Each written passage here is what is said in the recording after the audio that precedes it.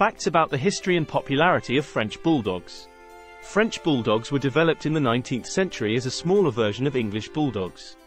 They gained popularity in France, especially in Paris, where they became associated with the café culture. French Bulldogs were introduced to the United States in the late 19th century and quickly gained popularity. The French Bulldog Club of America, founded in 1898, played a key role in establishing breed standards.